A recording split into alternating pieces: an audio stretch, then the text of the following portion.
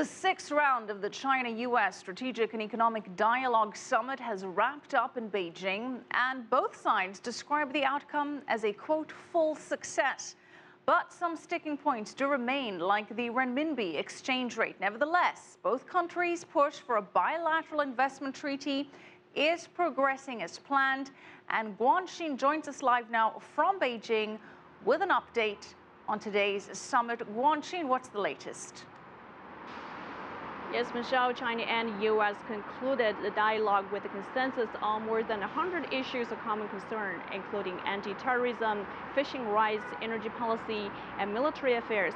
China's Assistant Foreign Minister Zheng Zeguang said the meeting, quote, injected vitality in building a new type of great power relationship between Beijing and Washington. So under discussion is a proposed bilateral investment treaty. The Assistant Foreign Minister said he expects the major provisions of this treaty to be worked out by the end of this year.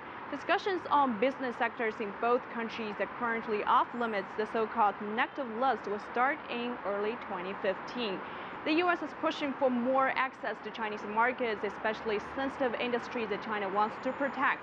And China wants the U.S. to clarify its national security review on Chinese investment and possibly scale it back.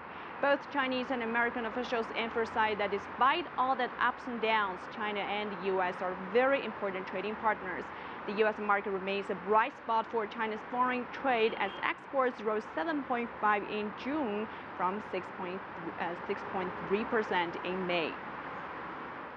These hard-earned outcomes will pave the way for the leaders meeting during APEC this year and inject positive energy into the major power relations between China and the U.S. Tackling climate change was another important topic, with 8 joint projects aimed at capturing and storing carbon and setting up more efficient power distribution networks. The two nations also agreed to adopt stronger fuel efficiency standards for heavy and light-duty vehicles and greenhouse gas emission standards. Taken together, these actions, we hope, will send a clear message. The world's 2 largest greenhouse gas emitters committed to advancing low-carbon economic growth and significantly reducing our country's greenhouse gas emissions.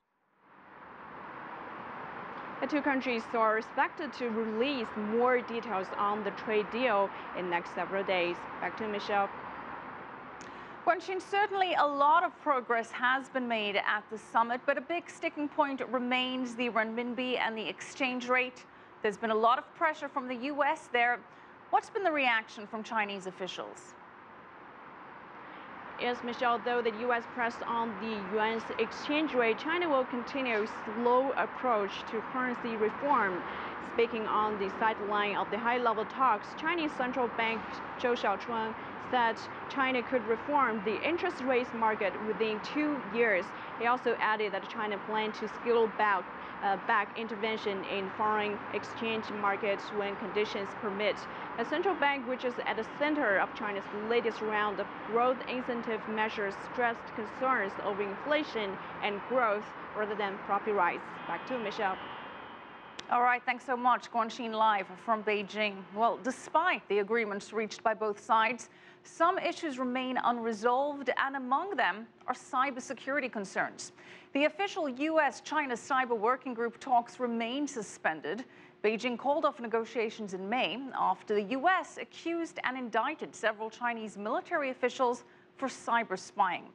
Another sticking point is maritime security. China has asked Washington to take an objective and impartial stance regarding territorial disputes in the East and South China Seas. The U.S. has said it hasn't taken sides, but criticized China's behavior in that matter.